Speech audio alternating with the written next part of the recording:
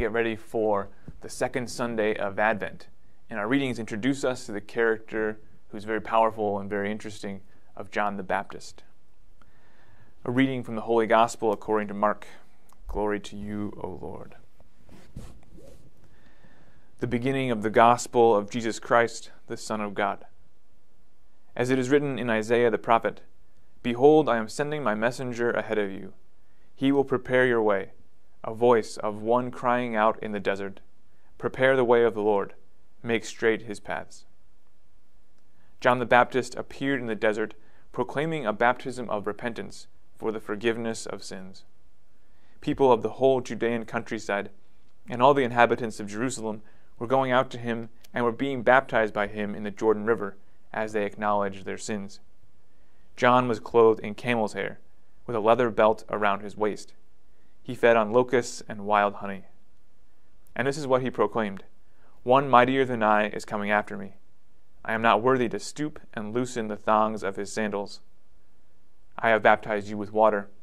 He will baptize you with the Holy Spirit." The Gospel of the Lord. Praise to you, Lord Jesus Christ. Last week I mentioned how we're waiting for the coming of Christ. We're waiting both for his second coming and for the ways in which the living Christ from heaven speaks to us and acts in and through the sacraments and the living church.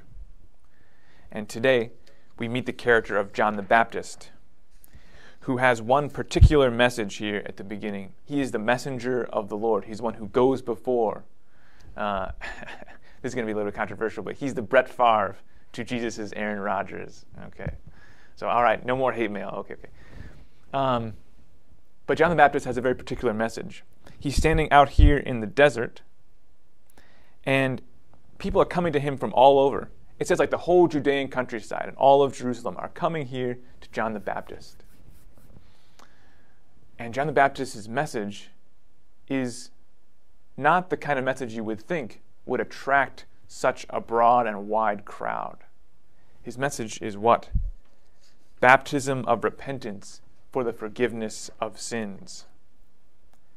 He would ask people to come and receive baptism as they acknowledged their sins. Last time we talked about how, like Father Ryan, we have to go up and set ourselves in position, right, to watch. We have to put ourselves in a place to experience God, to meet the risen Christ. John the Baptist today says that it's in the acknowledgement of our sins. It's in the admission, acknowledgement of our guilt, of our failings, that we need a Redeemer. But that is the first place to go if we want to meet Christ. As we prepare ourselves to receive Jesus in the Blessed Sacrament, as we prepare ourselves to celebrate the birthday of Christ, as we prepare ourselves one day to see the second coming of our Lord, we have to start by acknowledging our sins. And the way we do that as Catholics is to meet Christ present in the sacrament of reconciliation. John the Baptist calls us to the repentance of our sins, to the forgiveness of our sins. But he just pointed the way ahead. He pointed ahead to Christ who would bring that forgiveness of sins. And Christ brought that forgiveness of sins. He said to many, "Your sins are forgiven." And he gave that power to forgive sins to the community that he founded, the church. And we today have that gift that Christ gave us in the sacrament of confession, the forgiveness of sins. So as we go through Advent, let's take some time to prepare ourselves, recollect our sins, acknowledge our failings, and then to go to confession, to imitate what John the Baptist told us, to follow what he asked us to do, to acknowledge our sins, and to go to the risen Christ and receive from him in confession that forgiveness.